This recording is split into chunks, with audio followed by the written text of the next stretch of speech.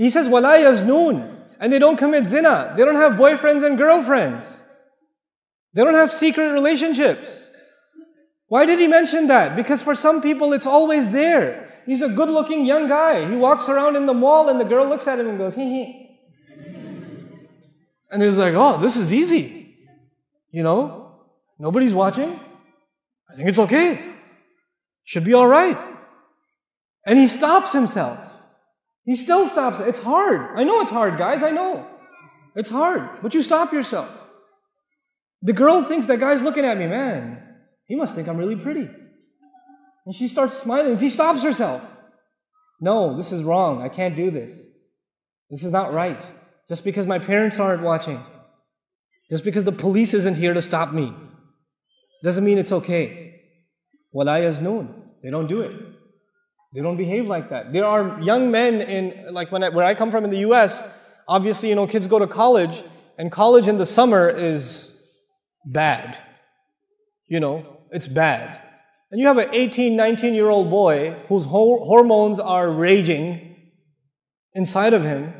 And then there's in his college classroom, there's girls sitting that are barely dressed. And this girl comes over to him and says, hey, can you help me with the homework? And he's being tested by Allah. He's being tested. You guys are going to be tested. That's not just in America, by the way. That's not just in America. You'll be tested in the mall. You'll be tested when you go out and hang out. I know. Who told you? Don't worry about it. I have big ears, alhamdulillah. You will be tested with this. And sometimes it's not going to be easy, especially for the young people here. It's not going to be easy. Maybe you have friends on your phone, man. Your parents don't know about it. You got a secret. You got another profile on Facebook. You're just updating it right now. And you have to unfriend all of those girls. Yep, you do. You listening? You have to unfriend them. And don't call them back. And don't text them back. And when they say, what happened? You don't like me anymore? You don't even say, no, it's not you. It's just Islam. No, don't do that. Don't even talk back. Just leave it. Drop it. End of story. No more. Girls, if you're up to this, stop it. You stop yourselves.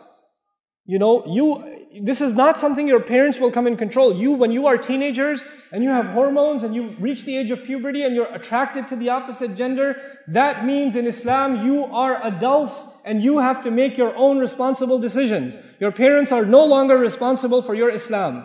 You are responsible. If you are 14 years old, 15 years old, even 13 years old, and you die today, then Allah will not say, minor, go easy on him. You are treated as an adult in our deen.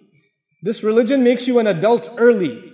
The moment you start feeling a little funny about the other gender, you're an adult. You will be tried by Allah like a 50-year-old, like a 30-year-old. You're the same as them. Hold yourself to a higher standard. Don't think of yourself as just a kid. You are an adult. وَلَا يَزْنُونَ وَمَنْ يَفْعَلْ ذَلِكَ يَلْقَى أَثَامًا. Whoever did that, he's come to contact with a great sin. How can a Muslim do this? How can a Muslim do shirk? How can a Muslim kill someone? How can a Muslim commit zina? How can they do that? يُضَاعَفْ لَهُ الْعَذَابِ يَوْمَ الْقِيَامَةِ. The punishment will be doubled for those people. The passage began, these are special people to me. And now Allah says, these kaba'ir, these three things, shirk, murder and zina, adultery, illegitimate relations, these three things, if a Muslim does it, anybody else does it, they will get punished. A Muslim does it, I'll punish him double. He knew it and he still did it. The mushrik, at least he didn't know and he did it. The Muslim knew it and he still did it. يُضَاعَفْ لَهُ الْعَذَابِ يَوْمَ الْقِيَامَةِ. On Judgment Day, on Resurrection Day, the punishment is doubled for him. وَيَخْلُدْ فِيهِ مُهَانًا. And he will remain in that punishment humiliated. He will constantly be humiliated. Because shirk and killing a person and zina are humiliating crimes. They take away the dignity of a human being. And so Allah Azza wa Jalla is extremely angry at these people. Then you're like, maybe somebody sitting in this audience that's made some mistakes in their life. Don't raise your hand. Only Allah knows your mistakes. I don't want to know. And you shouldn't tell people. It's between you and Allah. Maybe you've made some big mistakes in your life. What about you? You hear these ayat, are like, oh my God, double punishment. Maybe I should leave the masjid right now because this is pretty depressing. And then shaitan comes to those kinds of people. You know what shaitan says to them? Man, you going to hell anyway. Might as well party it up. You know, what are you doing in the masjid anymore? You're already on the express train. Just go all the way, man. You know, you're already a goner. What does Allah say about these people? إِلَّا مَنْ تَابَ وَآمَنَ وَعَمِلَ عَمَلًا صَالِحًا. The exception is people who did shirk, people who did murder, people who did zina. But the exception is even if you did these things or all of these things, if you turn back to Allah and you became a believer again, it's like you became a new Muslim. You came into Islam all over again. And this time, وَعَمِلَ عَمَلًا صَالِحًا. And he was very serious about doing good things from now on. It's not just عَمِلَ صَالِحًا. يقول عَمِلَ عَمَلًا صَالِحًا. نسمي هذا المفعول المطلق.